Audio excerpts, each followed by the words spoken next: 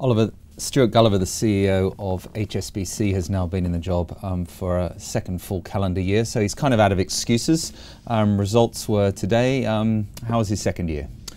Well, the market doesn't really like the look of it. The share's down sort of 2 or 3% today, so the market's not too impressed. That said, they've done very well. They're up about 30% in the past year, so I think generally the market approves of him.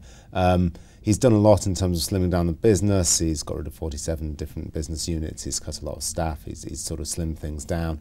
The share price fall today is really down to a bit of a miss on the results, particularly costs were higher than analysts anticipated, which is why the shares are off a bit this morning. And let's explore that a little bit, because a big part of his initial year and a half or even 2 years was about getting the house in order, I guess, and that includes the divestments that you talk about. You'd expect costs to be under control as well if you were housekeeping, wouldn't you?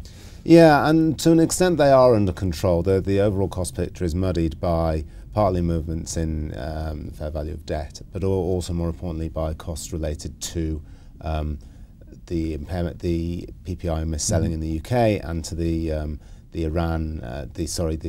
Mexican problems they've had in the US, the money laundering problems. So they've had to pay a lot for that. That's depressed their cost-to-income ratio slightly, but even so, even underlying that, it's not perhaps as good as it could be. And on the revenue side, let's turn to the revenue now. How's that looking last year?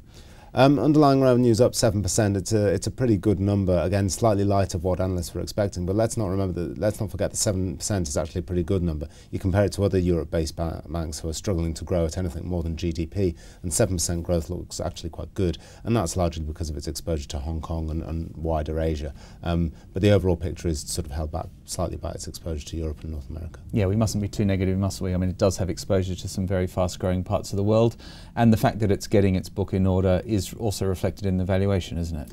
It is, yes. The share's quite pricey, 1.3 times book value. That's well above the sector on 0.9 times book value. So it is at a premium, but not as much of a premium as, say, Standard Chartered. And HSBC has a lot of good exposure, as you mentioned, so the premium is looking reasonable, I think. And what do you think HSBC needs to do as a final question to get the share price ticking up again? He's done the housekeeping stage. How do we get the growth happening now, do you think? Well, he needs to invest capital. It's got a good capital ratio, 10.3% under Basel III rules. So the capital's looking good. It's got the money to invest in growing businesses where there are growth opportunities.